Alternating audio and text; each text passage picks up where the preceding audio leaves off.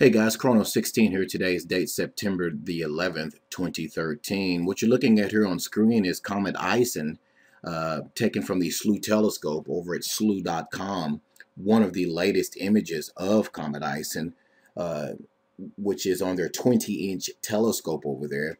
And they took this image here recently of Comet Ison as it continues to head inbound into the inner solar system. Really, guys, there's really nothing new to report on Comet Ison. That's why I only come out with reports every now and then, trying to at least give you new information about Ison. There's really nothing new to report on Ison. There's some debate on the magnitude of Comet Ison. I've been hearing anywhere from a 14.0 magnitude of Ison all the way up to a 12.2 magnitude, which is obviously brighter than 14.0. And we have been visually watching Ison here from the Monterey Observatory here in West Arkansas, which is a 16-inch scope, and we haven't been able to get any real good CCD images of Ison. We got something similar to this. It's not even really worth showing. Ison's not even that bright in the picture that we got as it is in this one, because of the weird haze that we have over in the northeast here in West Arkansas, which is there seemingly every morning. So it's kind of hard to get a good CCD image of Ison. We're working on that and we will get it, but we are watching Ison, oh, I'd say so far at least 2 or 3 times, actually 3 times a week. We get out there and we look at Ison. Ison is getting brighter. It's not as bright as they forecasted it, but it is getting brighter. There is also some debate as to whether Ison has crossed the ice line. Usually they say once a comet crosses the ice line, it starts getting brighter faster. There's some debate on whether it has crossed that ice line or not. So we're just going to have to wait a little while longer to see what exactly is going to happen with Comet Ison as it continues on its trek inward from the outer solar system. Now, there is something strange that I have discovered which I can't understand and doesn't make sense, but then again, what does make sense coming from NASA? NASA made this video a few weeks ago.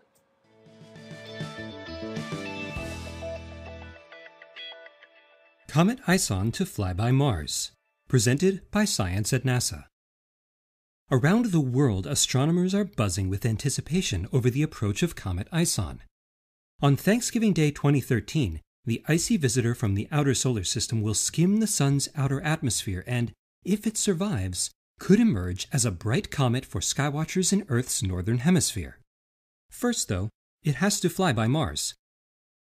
Comet Ison is paying a visit to the red planet, says astronomer Carrie Liss of the Johns Hopkins University Applied Physics Lab.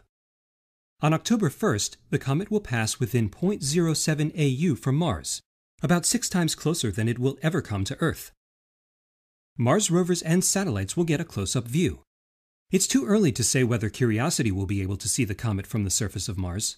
That depends on how much Comet Ison brightens between now and then. Liz says the best bet is NASA's Mars Reconnaissance Orbiter. The MRO satellite is equipped with a powerful half-meter telescope named HiRISE that is more than capable of detecting the comet's atmosphere and tail. Observations are planned on 4 dates: August 20th, September 29th, and October 1st and 2nd. All right, guys, so you saw that video and we cut it off there at where they had the dates at. And one of the dates was August 20th. Now, obviously, we're past August 20th, where the MRO space probe supposedly took images of Ison. I have not been able to find them on the NASA website. If anybody out there has found the actual pictures that the MRO space probe supposedly took of Ison, please contact me at newsguy@cox.net. That email address again is newsguy@cox.net. And if you have any news, tips, or anything you want us to talk about here on this channel, that is the best email address to contact us at.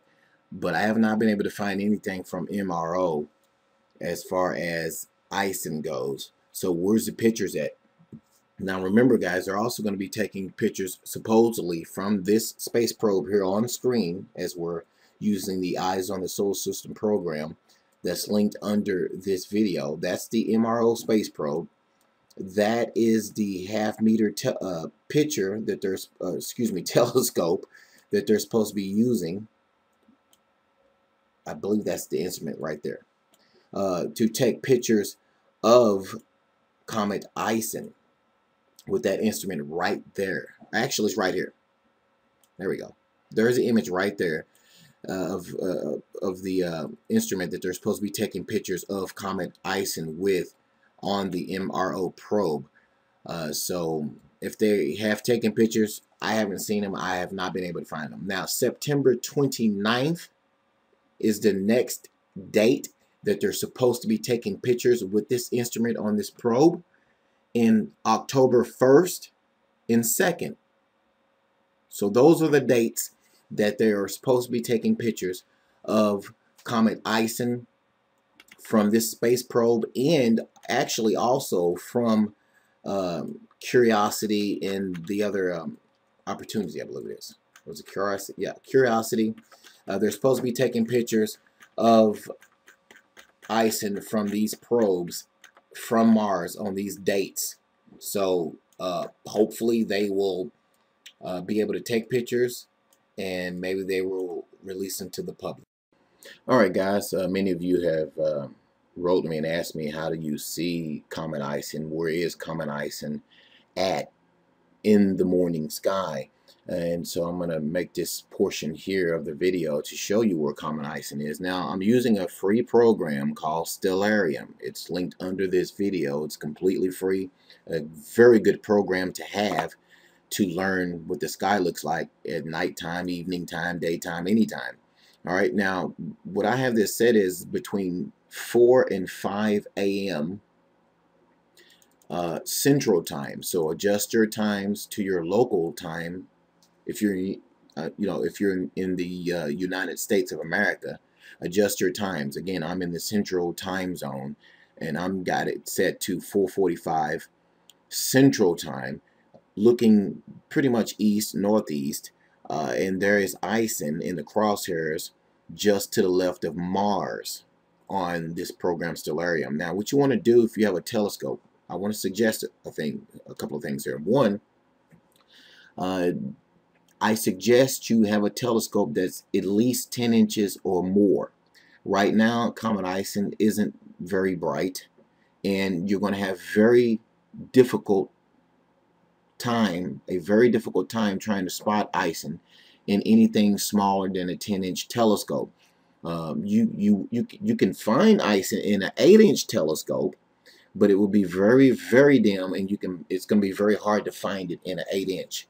So a 10-inch or more is what I suggest you try to find Ison with right now, because of the magnitude not being very bright. And what you also want to do is you want to go to this website here, theskylive.com, and when you go to the main site, you click on Comets. Okay? Now, if you have a go-to telescope like we do here at the Monterey Observatory, you'll have a computer. You'll be able to type in the coordinates of Ison. Now, what you want to do is you want to, again, go to the home page here. You click on Comets right there, and there's Ison is the first one. You click on it, and it will take you to a page where it's tracking Comet Ison live. Okay, it'll be tracking Comet Ison live, and the coordinates will be right under Comet Ison C2012 S1. There's the coordinates. You write those coordinates down and you type them into your computer on your telescope after you've calibrated your telescope, and it will take you right to these coordinates, and it will take you right to Ison. Then you will be able to view Ison in real time. So that's how you go look at Ison. All these links are under this video, guys. Anyway, that's all I have for you. That's really all that's going on with Ison that I know of. And again, if you guys have any other information out there you would like me to cover, or any information about Ison that I don't have, real information, contact me at newsguy@cox.net, and I'll get back to you as soon as I can. Anyway, guys, thank you for watching. May God bless you.